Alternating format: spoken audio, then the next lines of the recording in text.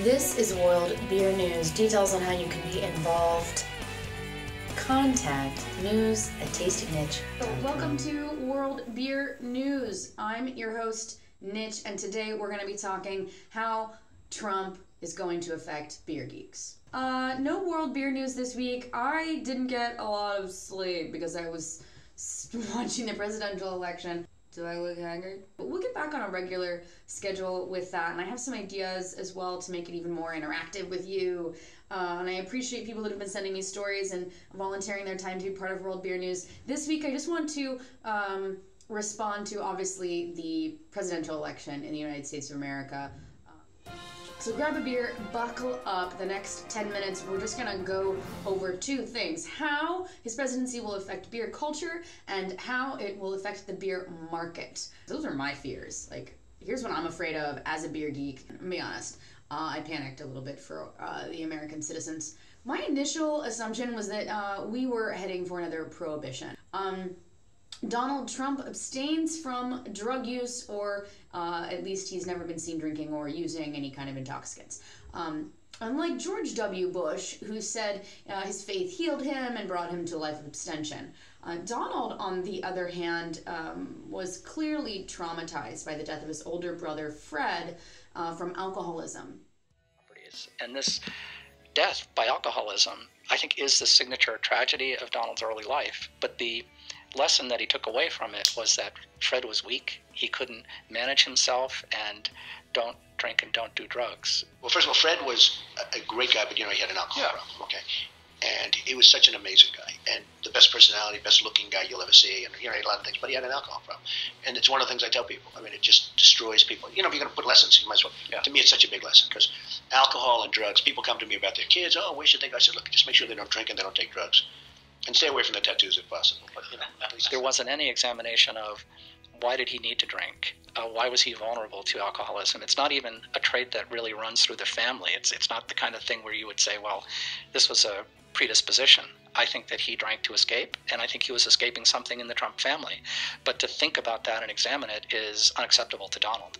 For him that he doesn't drink, or those really around him, and yet he hosts these parties in which drinks and drugs have been known to be served. He understands that socially and for business reasons, taking advantage or even fostering the use of intoxicants is beneficial for him. So prohibition, don't worry, not gonna happen. But what will happen is a reduction in prestige. The White House Brewery. We are in the White House kitchen, and we are very excited because we are brewing our second round of White House beer. And then from there into the refrigerator, and then it's ready for consumption. The only thing we have left to do is just put the labels on and pop the top. So we're very proud of our new tradition here, and we hope it lasts for years to come. I presume he will close that. Barack Obama did a lot of work to legitimize beer because he made it part of the presidential job. He repositioned beer as something responsible. Obama flipped George W. Bush's healed by God, so I no longer drink, into responsible use is an important part of a well-rounded American citizen. That's going to be less important. Hopefully less important is as far as it goes, and alcohol doesn't become stigmatized. That being said, let's take a look at how the Trump presidency will affect the beer market. I'm not an economist. So from a beer geek standpoint, here are the three big things. We've got the big players, like what are they up to and how's that going to affect them? We've got the indie brewers, and also our precious white whales. AB InBev! America beer. Yeah, right? That was a response to Trump. Brilliant. AB InBev didn't take sides. They chose to side with the American public, and that was smart. But they also clearly have an interest in political systems. Even though they seem like a company that would be in bed with Trump as a big donor, you know, they're vicious multinational conglomerate style. I think you'd be into that. I'm going to have to say that Trump isn't interested in them. from what I've seen, he's disconnected from modern business. Point being that his business alliances are not natural, so don't expect him just to be jumping in bed with someone like AB InBev. Okay, so but these large companies don't really have anything to fear from Trump. But then does that mean that independent brewers do? Nitch, is that what you're saying? Well, let's play a game. Let's say the beer market is this cookie. Everyone wants a piece of the cookie. Generally speaking, bigger companies get bigger pieces of the cookie because they have more resources, okay? I am AB InBev. Joe Schmo Brewing, I get like... If his protectionist policies are put into effect, there's going to be a bigger piece of the cookie available for independent brewers.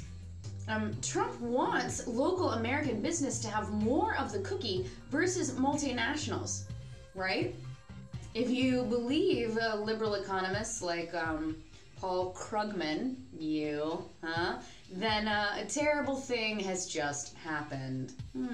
As like still kind of vaguely outlined by Trump. Buy-in is going to be more difficult, at a detriment to the independent brewer.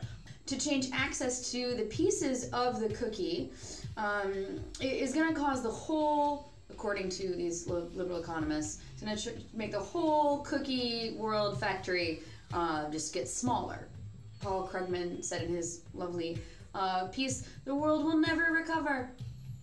So the cookie factory basically has been moved to the slums, and the economy broke your legs.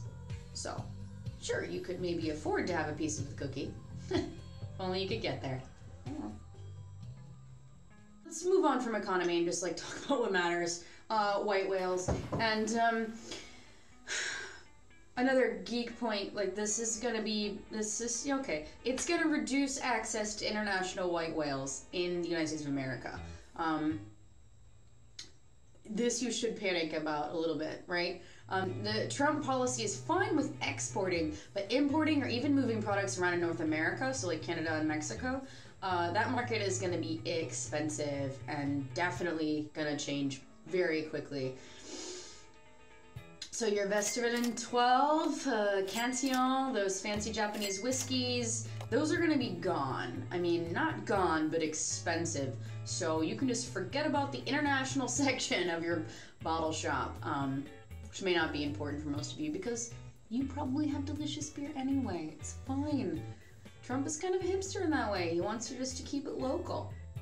So, how is the Donald Trump presidency going to change your beer geek life?